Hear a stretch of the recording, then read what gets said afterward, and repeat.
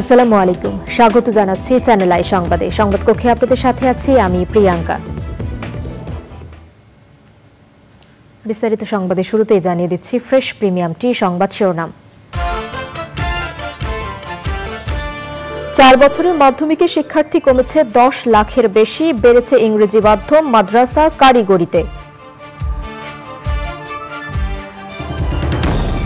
ঢাকাকে বাসযোগ্য রাখতে গবেষণায় তাগিদ দিয়েছেন নগর পরিকল্পনাবিদরা, মেগা প্রকল্পগুলোতে জনসম্পৃক্ততার আহ্বান।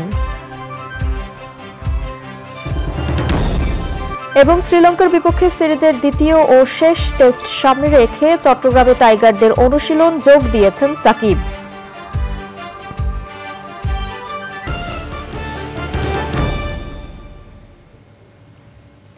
সংবাদ শিরোনামগুলো জানাচ্ছিলাম। এখনকার সংবাদ আয়োজন একই সঙ্গে চ্যানেল আইয়ের ইউটিউব চ্যানেলে এবং চ্যানেল আইয়ের ওটিটি প্ল্যাটফর্ম আই স্ক্রিনে লাইভ স্ট্রিম হচ্ছে।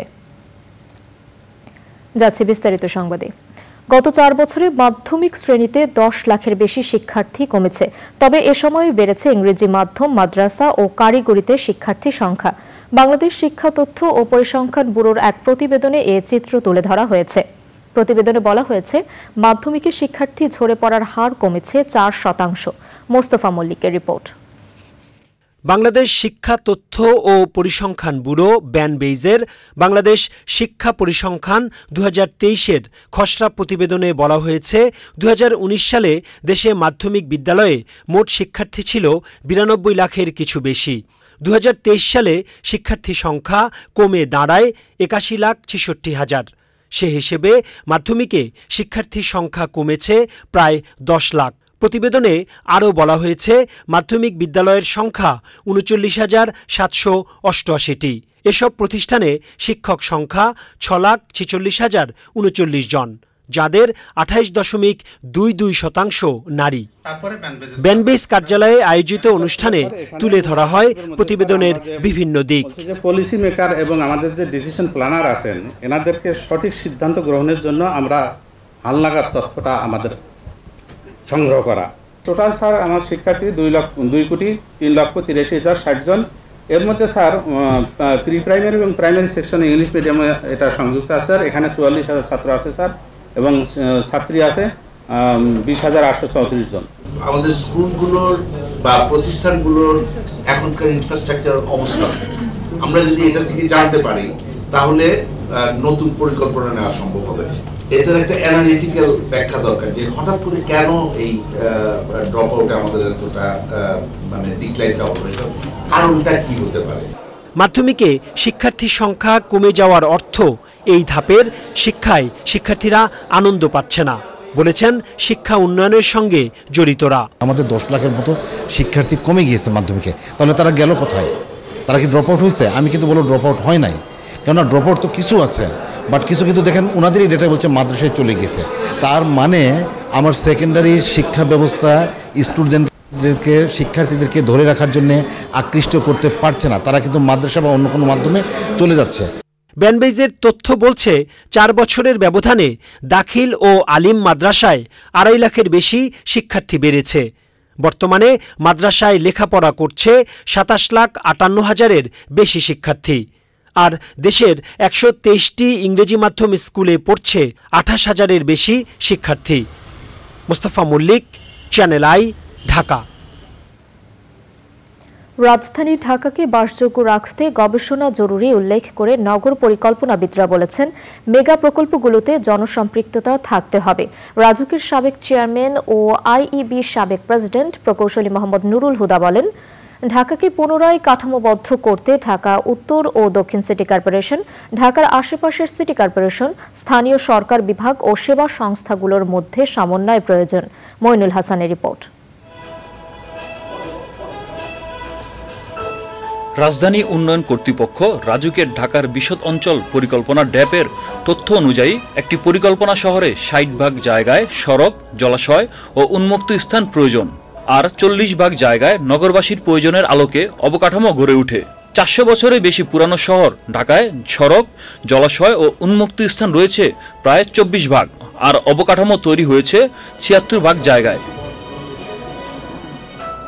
সেই প্রেক্ষাপটে রাজধানী ইঞ্জিনিয়ারিং ইনস্টিটিউশনের পুরকৌশল বিভাগের উদ্যোগে রাজধানী ঢাকার পুনঃ উন্নয়ন, ভূমি ও সেবার সর্বোত্তম ব্যবহার শীর্ষক গোলটেবিল বৈঠক। ঢাকাকে পুনরায় সাজাতে সঠিক পরিকল্পনা, ঝুঁকিপূর্ণ ভবন, প্রশস্ত রাস্তা, জলাবদ্ধতা নিরসন, সুয়ারেজ সিস্টেম সহ বিভিন্ন কৌশল হাতে নেওয়া প্রয়োজন বলে মনে করেন আলোচকরা।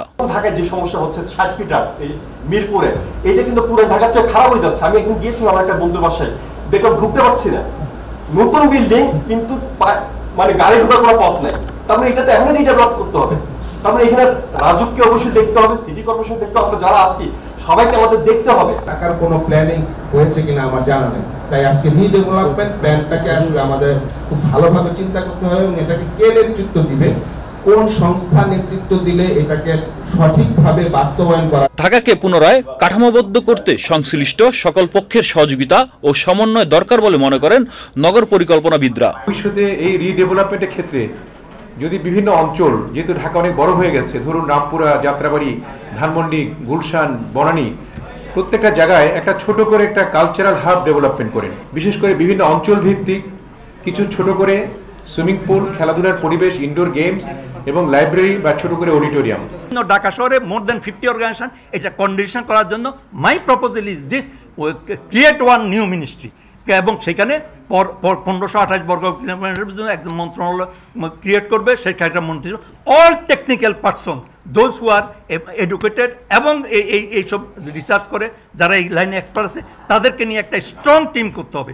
ঢাকা মহানগরীকে পরিকল্পিতভাবে গড়ে তুলতে এখনই কার্যকর ব্যবস্থা না নিলে অদূর ভবিষ্যতে পরিতপ্ত নগরীতে রূপ নেবে বলে মনে করেন প্রকৌশলীরা। Moinul Hasan, channel I, Dhaka. দর্শক, এবারে নিউ কেয়ার নিবেদিত Dutch Bangla bank Bangladesh Sri Lanka cricket series.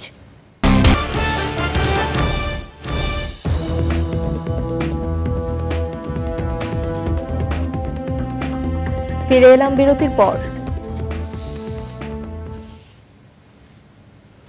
মহান স্বাধীনতা দিবস উপলক্ষে প্রতি বছরের মতো এবারও কানাডার প্রাদেশিক আইনসভা কুইন্স পার্কে Bangladesh centre and community services এর উদ্যোগে বাংলাদেশের পতাকা উত্তোলন করা হয়েছে। উপস্থিত ছিলেন প্রাদেশিক আইনসভার সম্মানিত স্পিকার টেড আর্নট, এনডিপি পার্টির এমপিপি ডলি বেগম, বিসিসিএস এর সভাপতি শেবু চৌধুরী, কনজারভেটিভ পার্টির এমপিপি লোগান কানাপাথি, লিবারেল পার্টির এমপিপি মেরি মার্গারেট, কমিউনিটি ব্যক্তিত্ব ব্যাক আজাদ এবং অন্যরা। অনুষ্ঠানটি পরিচালনা করেন রুবিনা ফারিন। পতাকা উত্তোলনের সময় কুইন্স পার্ক মুখরিত হয়ে ওঠে বাংলাদেশের জাতীয় সঙ্গীতে। আয়োজকরা জানিয়েছেন, মহান স্বাধীনতা দিবসের ইতিহাস ও সংস্কৃতির বলয়কে নতুন প্রজন্মের মাঝে বিস্তার ঘটাতেই এই আয়োজন। ভারতের উত্তরপ্রদেশের জেলবন্দি কুখ্যাত গ্যাংস্টার ও রাজনীতিবিদ মুখতার আনসারি মারা গেছেন। বৃহস্পতিবার সন্ধ্যায় অসুস্থতার কারণে তাকে বান্দা মেডিকেল কলেজ হাসপাতালে ভর্তি করা হয়। হৃদরোগে আক্রান্ত তার মৃত্যু হয়েছে বলে জানিয়েছে কর্তৃপক্ষ। মুখতার আনসারির বয়স হয়েছিল ৬০ বছর। রাজনীতিতে পা রেখে ৫ বারের বিধায়ক হয়েছিলেন তিনি। দীর্ঘদিন ধরেই উত্তরপ্রদেশ ও পাঞ্জাবের বিভিন্ন জেলে বন্দী ছিলেন। ৬০টিরও বেশি ফৌজদারি মামলায় অভিযুক্ত ছিলেন। শুধু গত ২ বছরেই ৮টি মামলায় দোষী সাব্যস্ত হয়েছিলেন। মুখতার আনসারির স্বজনদের অভিযোগ, জেলে বিষ প্রয়োগ করে তাকে হত্যা করা হয়েছে। তার মৃত্যুর পর হাসপাতাল সহ পুরো উত্তরপ্রদেশের নিরাপত্তা জোরদার করা হয়। উত্তরপ্রদেশ জুড়ে ১৪৪ ধারাও জারি করা হয়। এবারে কৃষি সংবাদ।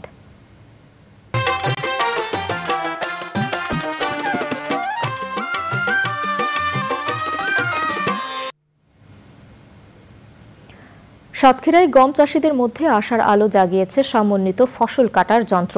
এই অঞ্চলে গমের আবাদ বৃদ্ধির লক্ষ্যে আধুনিক কৃষি যন্ত্র ব্যবহারের ওপর গুরুত্ব দিচ্ছেন সংশ্লিষ্টরা। সাতক্ষীরা থেকে আবুল কালাম আজাদের পাঠানো তথ্য ও ভিডিও চিত্রে সুদীপ্তা মাহমুদের রিপোর্ট। জলবায়ু পরিবর্তনের কারণে উপকূলীয় অঞ্চল সাতক্ষীরা সময়ে অসময়ে দুর্যোগের কবলে পড়ে। সবার আগে আঘাত হানে কৃষিতে, বিশেষ করে চৈত্র বৈশাখ মাসে গম কেটে ঘরে তোলার আগেই ঝড় বৃষ্টি জলোচ্ছ্বাসে কৃষকের কষ্টার্জিত ফসল নষ্ট হয়ে যায়। এমন পরিস্থিতিতে অনেকেই গমের আবাদ ছেড়ে দিয়েছিলেন। সরকার যে এইসব মেশিনের প্রতি যে ভর্তুকিগুলো দিচ্ছে, যেন আমরা সাধারণ কৃষক পরিবার এই ভর্তুকি নিয়ে আমরা আগামীতে চলতে পারি। সমস্ত মাঠ আমরা গম লাগাবো। আমরা এতদিন মানে গমের এই কল পাইনি বলে লাগাতাম না তেমন। এটা হচ্ছে আপনার কম্বাইন্ড হারভেস্ট মেশিন, যেটার ভিতরে আপনার ধানও কর্তন করা যাবে, গমও কর্তন করা যাবে। লোকের কাজও করি, আমি বাড়ির কাজও করি, কিন্তু আমি বাড়ির কাজে আমি উন্নত। এখন মানে বাড়ির ধান চাল চাষ করে আমি মেশিনে কেটে আমি অনেক খুশি। সাতক্ষীরা অঞ্চলে আগে একসময় প্রচুর গম হতো, মাঝে গম চাষ বন্ধ হয়ে গেছিল, কারণ সেখানে দিনমজুর পাওয়া যেত না। আবারও নতুন করে গম চাষের চাষিরা উদ্বুদ্ধ হয়েছে। পরিস্থিতি উত্তরণে গম ঝাড়াই মারাইয়ের কৃষিযন্ত্র ব্যবহারে কৃষককে উদ্বুদ্ধ করছে কৃষি বিভাগ। কম্বাইন হারভেস্টার বা অন্যান্য কৃষি যন্ত্রের যে ট্রান্সফরমেশন হয়েছে তার সুফল অলরেডি আমরা পেতে শুরু করেছি। প্রায় আর্থিকভাবে আমরা এমন একটা জরিপ করে দেখেছি, আমাদের প্রায় 1250 কোটি টাকা আমাদের সাশ্রয় হয়েছে। সমন্বিত ফসল কাটার যন্ত্র ক্রয়ে সরকার শতকরা 50% ভর্তুকি দিয়ে কৃষককে সহায়তা করছে। Sudipta Mahmud, channel I. এবারে প্রকৃতি সংবাদ।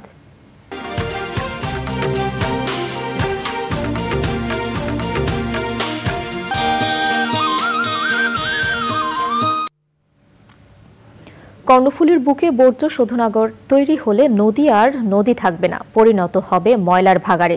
এক সপ্তাহের মধ্যে এই পরিকল্পনা বাতিলের দাবি জানিয়েছেন বীর মুক্তিযোদ্ধারা এবং পরিবেশবাদী সংগঠনগুলো। দাবি না মানা হলে অবিলম্বে সিটি কর্পোরেশন ঘেরাওয়ের ঘোষণা দিয়েছেন তারা। সেই সাথে কর্ণফুলী রক্ষায় সরকারের জরুরি হস্তক্ষেপ কামনা করেছেন তারা। চৌধুরী ফরিদের পাঠানো তথ্য ও ভিডিও চিত্রে আফরোজা হাসির রিপোর্ট। শাহ আমানত সেতু থেকে প্রায় 1.5 কিলোমিটার উজানে কর্ণফুলী নদীর মাঝখানে বাকুলিয়ার চরের অবস্থান। 1930 সালে কালুরঘাট সেতু নির্মাণের সময় এই দ্বীপ চরটি জেগে ওঠে। প্রায় 150 একর আয়তনের চরটিতে বর্জ্য শোধনাগার প্রকল্পের জন্য মাটি পরীক্ষার কাজ করছে সিটি কর্পোরেশন। 3 ফিট 4 ফিট জলশ্বাস হলে এখানে ডুবে যাবে। নদী গবেষক, পরিবেশ বিজ্ঞানী, পরিবেশবিদ যারা সামাজিক বাধা নিয়ে ভাবে, ওদেরকে নিয়ে ভাবা উচিত ছিল এখানে এটা করা যাবে কিনা। কর্ণফুলীকে দূষণ মুক্ত করে শহরের যে কোনো জায়গায় বর্জ্য শোধনাগার কেন্দ্র স্থাপনের আমরা প্রস্তাব জানাচ্ছি। এই গার্বেজ প্রকল্প আনানোর কাজ হবে নদীপথ দিয়ে, তাহলে অধিকাংশ ময়লা আবর্জনা নদীতে পড়ে, নদীতে বাকি যেটুকু আছে সেইটুকু ধ্বংস করা হবে। এখানে কার সাথে কি কারণে এই প্রকল্প হাতে নিয়েছে? দেশের সব নদ নদীকে জীবন্ত সত্তা, জুরিস্টিক পার্সন বা লিগ্যাল পার্সন হিসেবে ঘোষণা করেছেন হাইকোর্ট। নদীর মাঝখানে বর্জ্য শোধনাগার প্রকল্প করা আদালতের আদেশের সুস্পষ্ট লঙ্ঘন বলছে পরিবেশবাদী সংগঠনগুলো। আগামী 1 মাসের মধ্যে যদি চট্টগ্রাম সিটি কর্পোরেশন, স্থানীয় সরকার মন্ত্রণালয় এবং চট্টগ্রাম জেলা প্রশাসনের পক্ষ থেকে ঘোষণা দিয়ে এই পরিকল্পনা বন্ধ করা না হয়, তাহলে আমরা সিটি কর্পোরেশন ঘেরাও সহ মহামান্য হাইকোর্টের আদেশ অবমাননার অভিযোগ এনে রিট মামলা করব। চট্টগ্রামের মধ্যে এত জায়গা আছে, কুলের তীরের মধ্যে পাহাড়ের জায়গা আছে, কেন নদীর মাঝখানে এসে বর্জ্য শোধনাগার করতে হবে? তাদের বর্জ্য শোধনাগারের প্ল্যানটি অন্য জায়গায় তীরের মধ্যে কোনো জায়গায় করার জন্য আমরা এই সমাবেশ থেকে দাবি জানাচ্ছি। পরিবেশ পরিপন্থী হলে বর্জ্য শোধনাগার প্রকল্প নিয়ে ভিন্ন পরিকল্পনার কথা জানিয়েছেন চট্টগ্রাম সিটি মেয়র। যেখানে করা হচ্ছে এটা যদি পরিবেশের পরিপন্থী হয় তাহলে অবশ্যই সেখানে তো প্রশ্ন থেকে যাবে। তাই এই ব্যাপারে আমরা নতুনভাবে চিন্তা ভাবনা করব। কর্ণফুলী নদী রক্ষার পাশাপাশি দেশের অর্থনীতিকে শক্তিশালী করতে বাকুলিয়ার চরে ইকো ট্যুরিজম গড়ে তোলার দাবি জানিয়েছেন পরিবেশ কর্মীরা। আফরোজা হাসি, প্রকৃতি ও জীবন ডেস্ক, চ্যানেল আই। এবারে খেলার খবর।